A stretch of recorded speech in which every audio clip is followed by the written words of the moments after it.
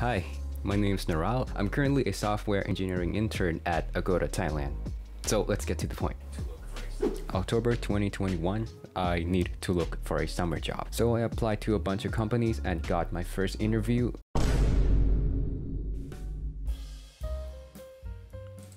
Welcome, kid. Oh, hi. Good morning, sir. Oh, you are from one of the best engineering schools in our country. Your parents must be proud. Yes, they are. Okay, so let's start with something easy. The two-sum problem. You probably know this, right? A function that returns a pair of Wait, hold on. numbers and adds What the hell is this? I've never seen this before. Oh, yeah, I got this easy peasy. So where do I even start? And what is this uncomfortable feeling when this guy stares at me? What language should I even use? Python or? You know the brute force way. O n square. Could try that. Oh, right. O(n squared. O(n squared? What the hell is that? Is that binary search? No. Maybe it's the Fibonacci thing. Not that one either. Yeah, it's probably Dijkstra. Yes, Dijkstra. Nested loops. Yeah, what can you do with them? Nested loop, my ass. Fuck, I cannot code when a stranger is staring at me. Holy shit, think of something cool to say. Oh my god. Holy crap, it's the first question on lead code. Two-sum. You're such a shame to your school. Your parents. You know, my son, he's a doctor and he makes 500k USD a year. Look at you, a failure. Failure.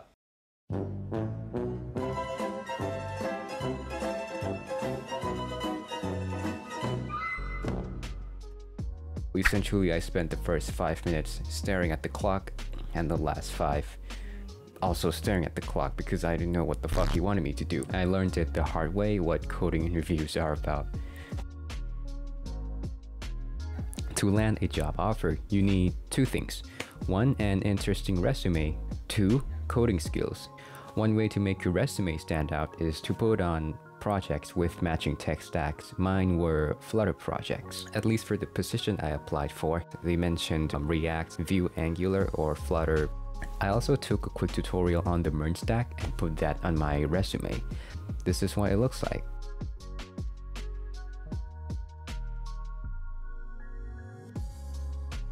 Well, since I was just starting out on data structures and algorithms, I needed something to speed me up. That's when Algo Expert came into play. I went through their data structures and algorithms crash course, then I powered through all ECs and most mediums. I also did a few ECs and mediums on LeetCode, specifically under the blind 75 list.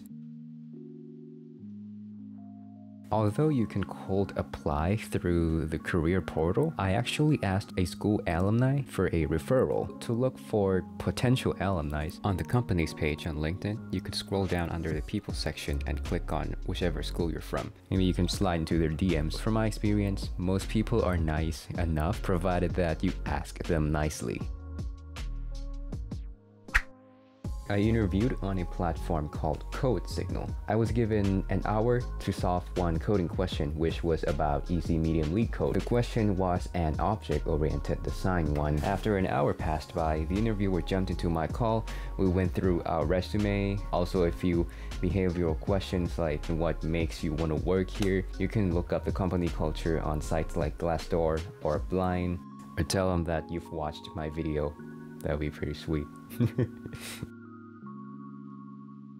Although the interview process went smoothly, the same did not apply to my first week. I went in only knowing the very basics of web development, so a lot of the stuff they taught in the training session were still new to me. Stuff like MVC design architecture, service repo pattern, dependency injection, unit tests, integration tests, and end-to-end tests. Also stuff like CI/CD, Docker, Kubernetes, and GitLab. Holy shit.